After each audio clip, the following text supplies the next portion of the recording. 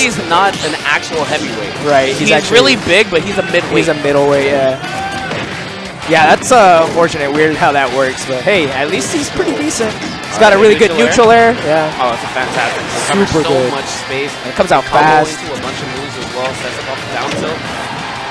But Chestnut keeping it close to the chest right here. He's got Trela off stage. Oh my god, excellent tech. There goes the up smash, calling him out from the sky as an anti-air at that. That up smash covering so much space. Trying to hit him with a quick 58. I like it. Oh my god. He's still off stage. He's not coming back. Dude, he's down getting smash is going to clip as well. Counter edge guarded, bro. Trela is sitting at 138. He's going to make his way back to the ledge. All right, great avoidance there. Get it back right there. And this is just like what it's like when you see these top players on stream, right? Like Chestnut had a really good start, had it really close, but once Trela took that first stock, it's starting to get away a little bit. He does find that up tilt, and Trela's going to lose his life there. Yeah, but Trela ends up getting that down tilt. Unfortunately, at higher percent, really can't get too much off that down tilt. It just sends your opponent off into the air, then you gotta kind of cover the defensive option. That is one big change for DK main. Whenever they use the giant punch in the air, they don't go in free fall anymore. Yeah, that's actually really awesome.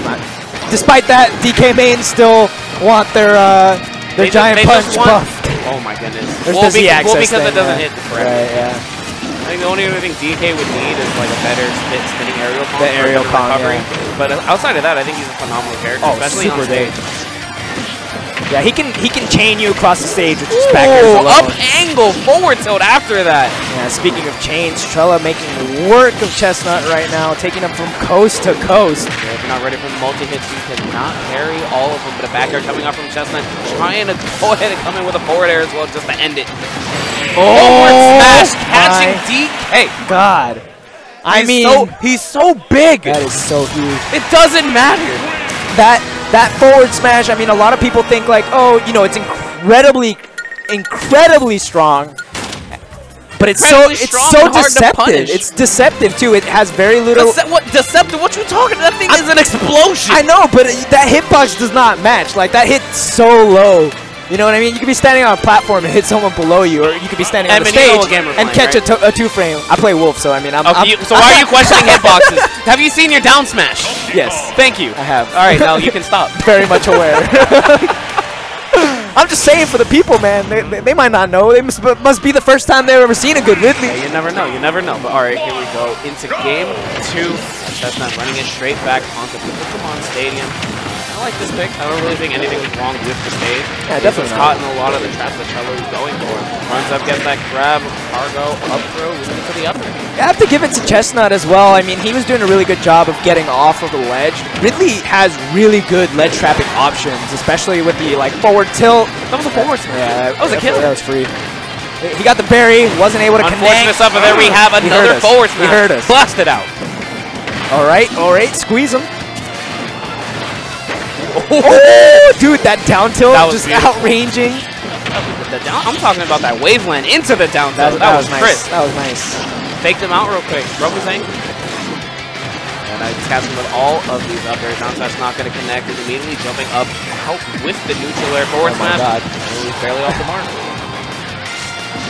Yeah, and you know, I was talking about like ledge trapping earlier. The character has actually pretty like phenomenal edge guarding as well. He can go out pretty deep. His recovery is like a little unorthodox because it only has the 4 different angles. And I'm gonna just sweep the rug real quick. Yeah, for sure. Oh, he's dead? Nope. He's gonna make it back for sure. Really excellent recovery there from Trela. Okay, Chestnut's so fortunate he landed on stage. I actually thought he was gonna bounce off the stage. Okay. Chestnut with the sign of life now, finding that stock. Dash attacking right into Trela's shield. That's going to be a quick combo. Okay, Trela was trying to go for a falling up air. That air dodge actually the spot dodge. Expert spot dodge through the giant punch. That's still not going to land Trela out of shield immediately with that back air. I need to see that. I need to see the skewer, man. At least one. If anyone's going to do it, it's going to be Trela. Here's the plasma breath. And we're talking about edge guarding. I was talking about how deep he can go off stage, but he can just edge guard you from on stage, just like this.